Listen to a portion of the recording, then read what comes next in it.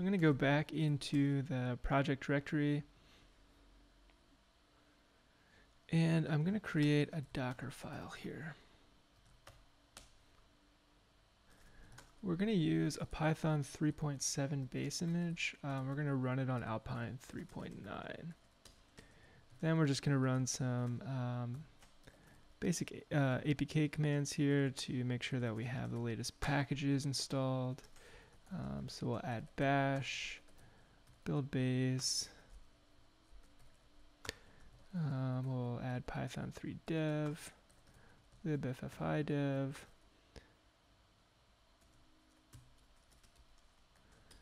we're going to specify the working directory as just app, and then copy everything from our host machine here into the container, well, everything from this project directory, and then we're going to just run pip install -r requirements.txt. Then we'll run pip install in the current directory. So this is actually going to make use of that setup.py file that we created to install the package itself.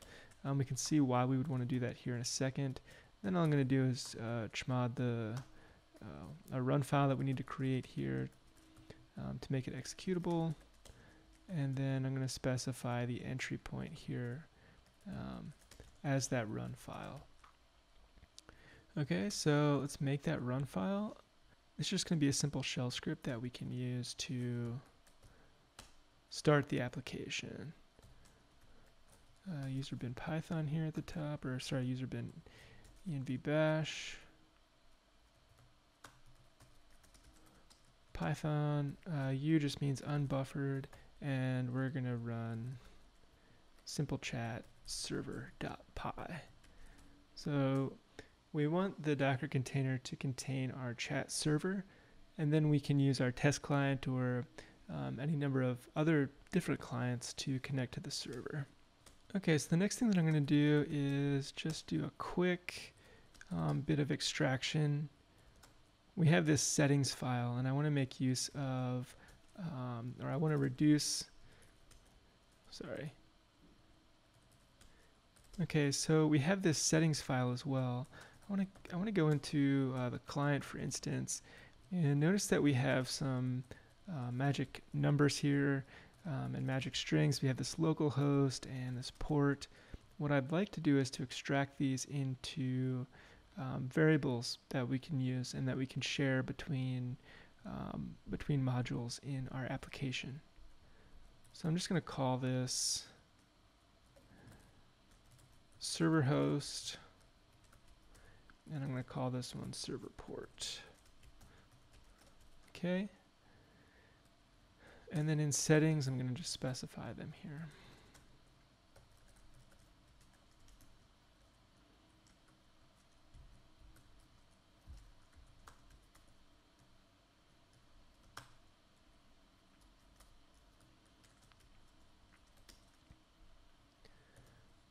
So now I just need to make sure that those are imported.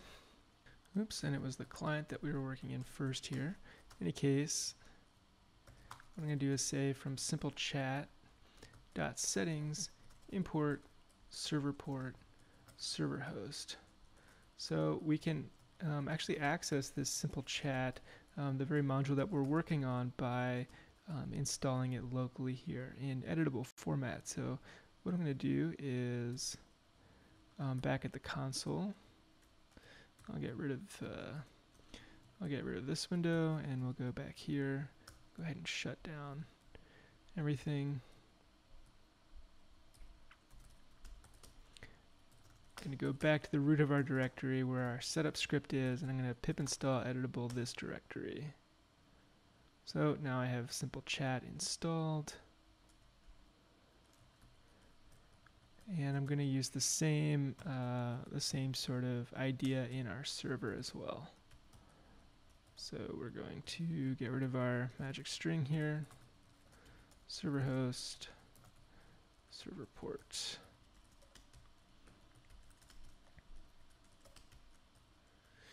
Okay, so let's make sure that that's working.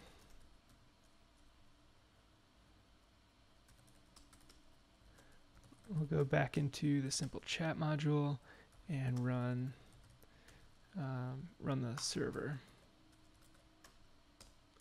Okay, so that's working. The chat server is running.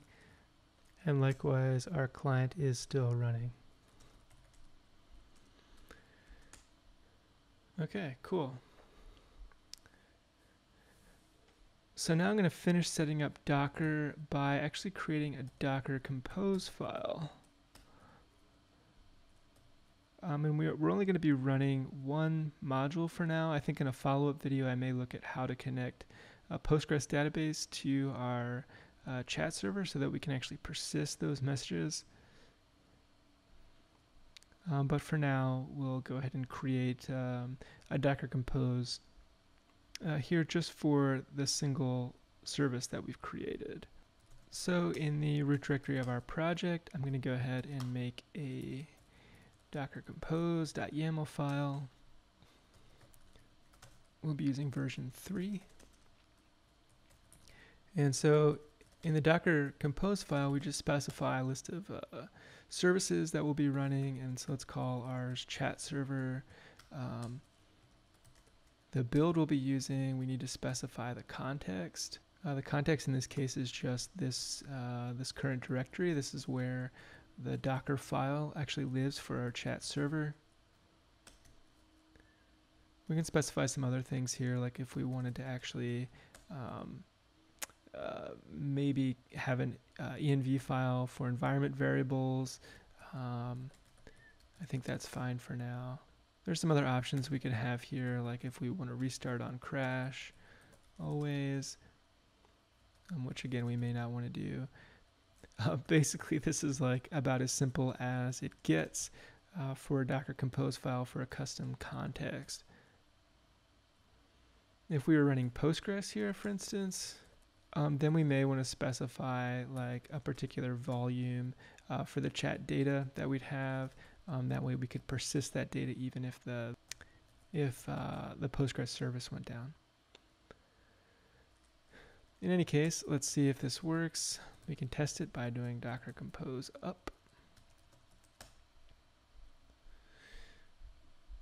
Okay, so what it's doing now is it's installing Alpine Linux in a container for us, and then hopefully if we've set up the Docker file correctly, it should run our chat server. Oops, and we got to step 5 of 8 where it says we couldn't open requirements file, no such file or directory, requirements.txt. And so I realized that in our Docker file here, I have a step where we're actually installing requirements.txt. Our app doesn't really have any requirements, outside requirements, other than when we installed itself. And so what I'm going to do is just remove that step and we'll docker compose up. If we add dependencies to our project with pip, like pytest or something like that, then we'll need to also install those. Although pytest, I suppose, wouldn't be running in a Docker container. Okay, so we can see now that the chat server is running. So one thing that I believe I forgot to add to the Docker compose though is we need to map ports from the Docker container back to our host machine if we're going to run a client from the host. So what I'm going to do is just Control-C and stop the chat server in Docker. We can actually force it, and we can Docker compose down, and -v removes volumes we haven't created anyway. So I'm going to go back into the Docker compose file.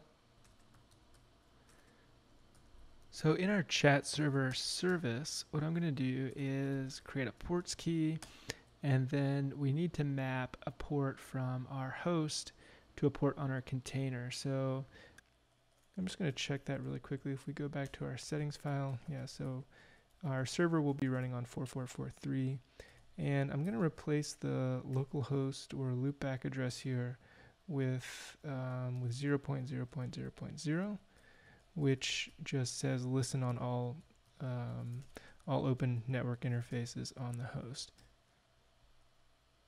All right, so what I should be able to do now is I'll clear the screen here and we'll Docker compose up. Actually, we can Docker compose build first just to make sure it builds. And yeah, we see that we have an invalid type here. There's just a typo in the Docker compose.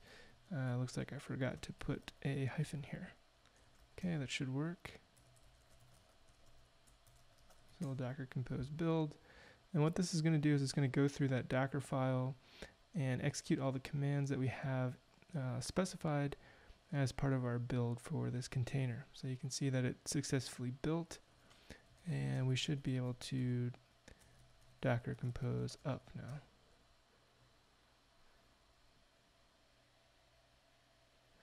So once that finishes, we can see that our chat server is running. Log message is still getting logged, but we're running in the context of a Docker container now. So you can see that Docker compose is actually just going to prefix everything that's getting logged out to the console here with the name of the service and then an _1 because it's the first instance of the service that we have running.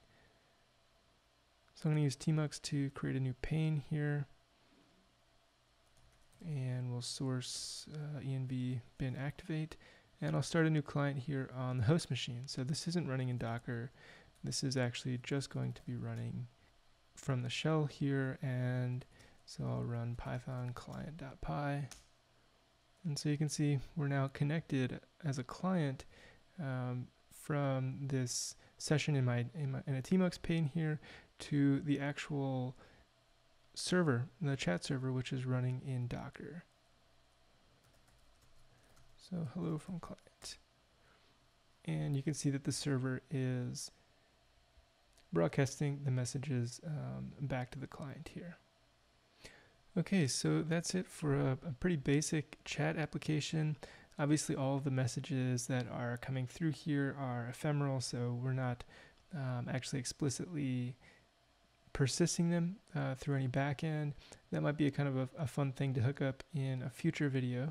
Be sure to let me know below if you have any comments or questions as you build this out, and be sure to like and subscribe if this video helped you out. All right, thanks.